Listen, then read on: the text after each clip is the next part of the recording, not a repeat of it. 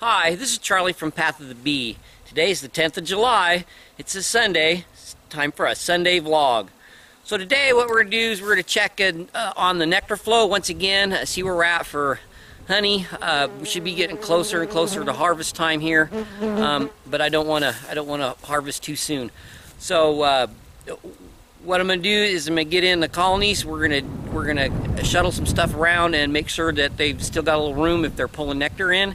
And if it is time to harvest, then we'll get set up to start pulling honey. So let's get started.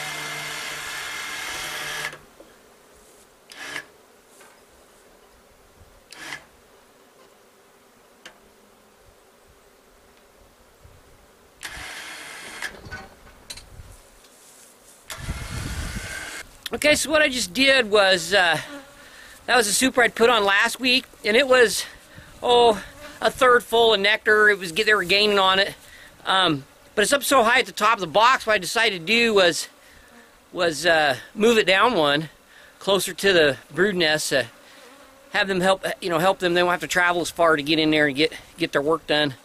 I probably could have put it down one more, but I figured as long as I'm in that, one or two boxes above the brood nest, I'm in good shape. So, a box on top's completely full and capped and looks good, and we'll do that with the other ones as we go along here.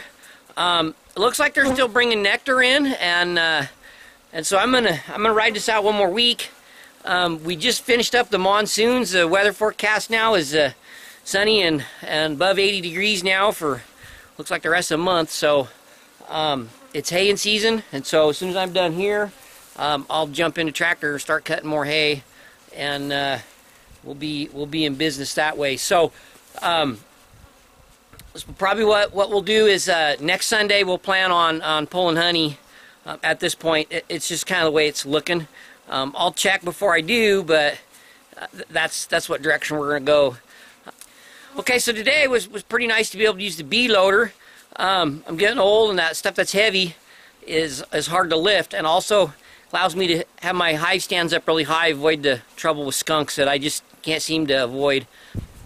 So the bee loader allows me to lift up those really heavy, completely full honey supers up on top and just park them there until I'm ready to actually haul them in. So that works out really good.